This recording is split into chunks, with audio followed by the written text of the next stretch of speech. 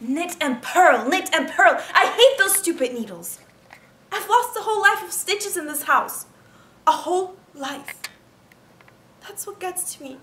So many days gone. I could knit a bedspread for this whole island with all the lost days. I can't even remember where I left off living my own life. My own place in this mess. I'll never forget that day when Papa left the country. When he kissed us on the forehead and told us not to fall in love because he was going to send for us. As if love was a car one could stop with a touch of the brakes.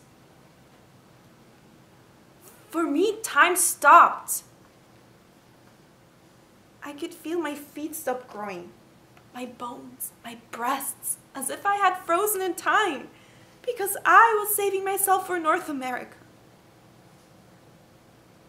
It just feels like all my life I've been waiting and I haven't lived. You got to travel with your books. You got married when you got tired of waiting, but me?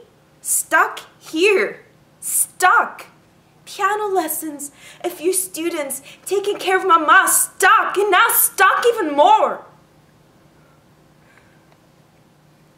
Last night, I heard a group of men talking about Russia. Something big has happened over there, Maria Celia. They said that the Soviet Union has broken apart, that it's over. Can you believe it? Thousands of people in the squares, that's what I heard. All over Moscow, celebrating. Statues tumbling down. Maybe something's gonna happen here too.